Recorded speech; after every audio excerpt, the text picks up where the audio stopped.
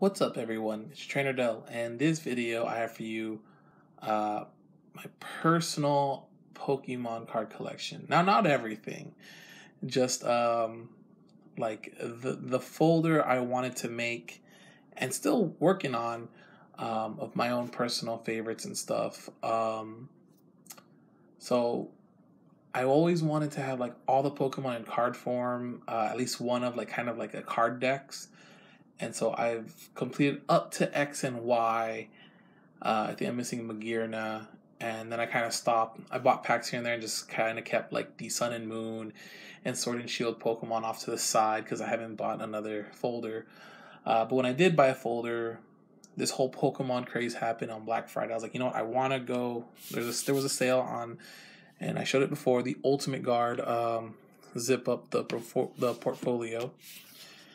And I wanted to put some of my valuable / like nice looking cards in it. And I don't have like the best collection, like no way in doubt. Like there's nothing like too amazing about my collection. It's just stuff that I've gathered throughout the years. And yeah, I just wanted to share with you because it's Christmas time and a time to also reflect like just on everything. This year has been so crazy, like the ups and downs. And then when I look at this, I look at like where I've come from and everything, and hopefully add to it and where I'm going. So yeah, let's get right to it without diving too deep into everything. But yeah, let's go right into it. And here's the first page. I want to have the Squirtle because I really like the Blastoise Keldeo deck with it from Boundaries Crossed. Right in the middle, Squirtle's my favorite Pokemon. My second is Gallade, and my third Charizard. So I wanted to match these up here. That came, I think, in the GX box set together. And then I've had these ones. Not too sure if I opened up this on the channel, but definitely stuff that I've had. I had like this little binder of all my Charizards, and then when Charizards hit like heavy, I was like, yo, I gotta definitely get it. And I know in this the video did not get to show this off. Did not pull it in my Champion's Path in the last video, but a card that, well, I definitely had to have. I bought like, I don't even have four Champion's Path boxes. But this just such a beauty. Like, I don't know if I can ever get my hands on the Black Star or whatever it is, that the Star one, or the Shining Charizard, but to get this one, or even like the Hidden Fates one, is like crazy expensive now. But yeah, got these ones, the OG bases, not first edition sadly, but all in kind of okay condition. Like I don't even want to say what PSA grade they'd be, but they are not too bad. They're just older. And of course there's the EX ones from the X and Y generations. I think I opened up these ones on the channel, so we could always look back there. I wanted every Squirtle that came out in the TCG. I had the old one, the Japanese starter deck, or whatever, where he's like bumping his head on a cherry tree, and the one was on the road. Long ago when I was a little kid, and I can't tell you what happened to those.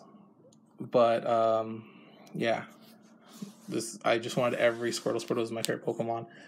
The Rocket Squirtle's cool. I remember a long time ago picking this up, I believe for like $1. First edition, shadowless.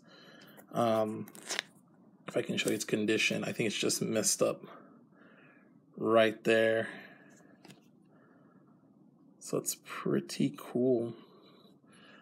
I mean, as a kid, never really cared about centering or whatnot, but first edition Shadows had this ever since I was a kid. And I remember jokingly, funny story about that is telling, I think, my uncle's friend, because he was like, is that even worth anything? And I was like, one day $500.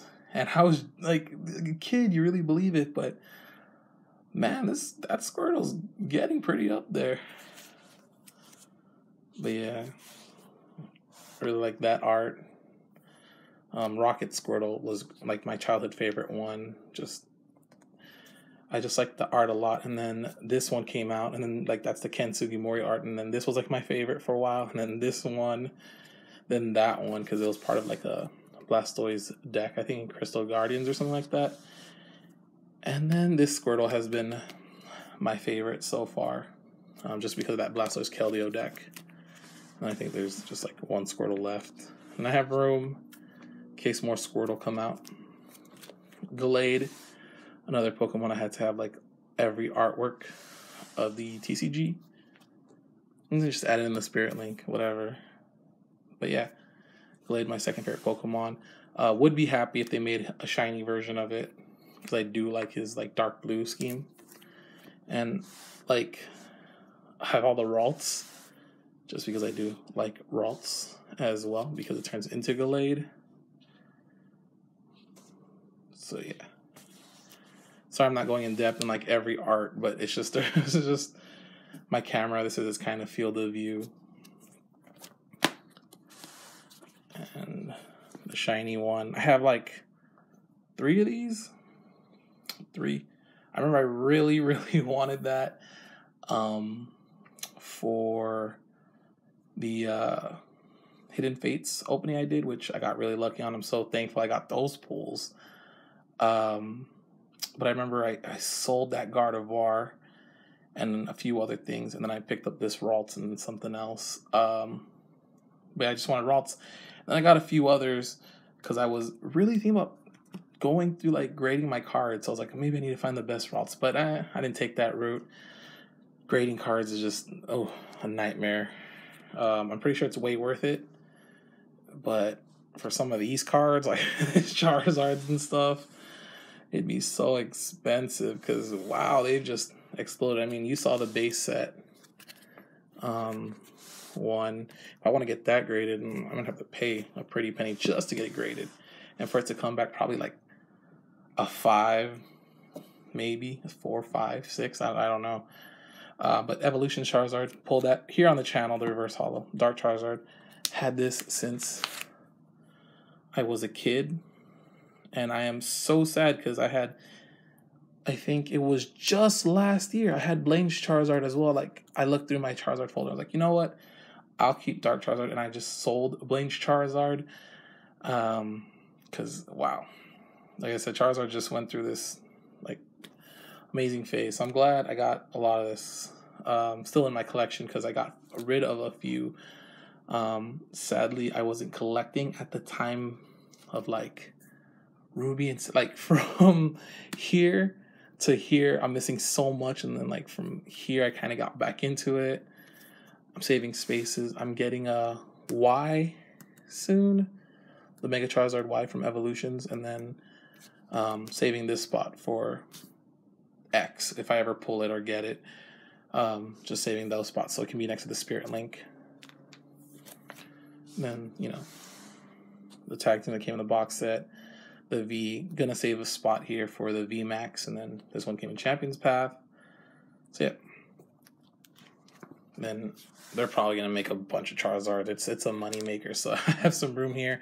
Also, just in case if I ever do collect more and I just want to space them out into when they were released, like I did with the Squirtle and Gallade, and another one you'll see, my Superior collection. As you see, got these all here, and that's why I put some extra space for the Charizards, just in case. I just felt like they looked weird all spaced out, and you'll see so many holes. So I kind of clumped them together. Cool about Superior. It uses such low energies. I think the one is just this one, and that they need like 3. But I remember building this deck very early in college. When it came out, I don't know what happened to it. This is like one of the last surviving pieces of it. Just because it was 2 energy, and it was pretty cool. Yeah, same thing with these, just 2 energy. Got the Turtle collection. This is the box set from the Blastoise GX. And got some full arts of Turtle Pokemon, and if they ever make like Torterra, Caracosta, and if any other turtle gets released, that'll go there. This is what I call the turtle page. And then the girl page. It's like, you know, Gardevoir, Zemolga, Sylveon. And I just fit this here, just because I didn't know where else to put it. This was the other part that came with that Charizard, like, Breaks In GX, like the tag team. That was a box set. So I really like this deck. The Fairy deck was really cool, and sad to see Fairy go. So I kind of like the pink cards, and these are just some like full arts and stuff.